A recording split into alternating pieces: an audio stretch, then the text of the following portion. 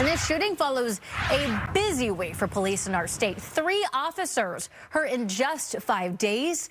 The latest happening in southeast Washington. Luckily, in this case, the officer is expected to recover. Police in Pasco say the officer tracked a reckless driver to a Circle K and was shot while moving towards the vehicle. Now, it didn't stop there. A car chase followed, only ending when a Benton County deputy opened fire on the suspect. That suspect was taken to the hospital, but there's no word yet on his condition.